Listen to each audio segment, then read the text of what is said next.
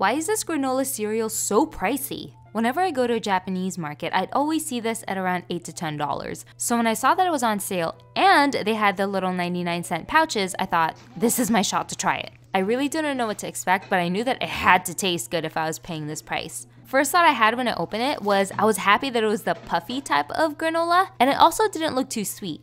You know when you see the sugar crystals or that sweet gloss on cereal? This didn't have it.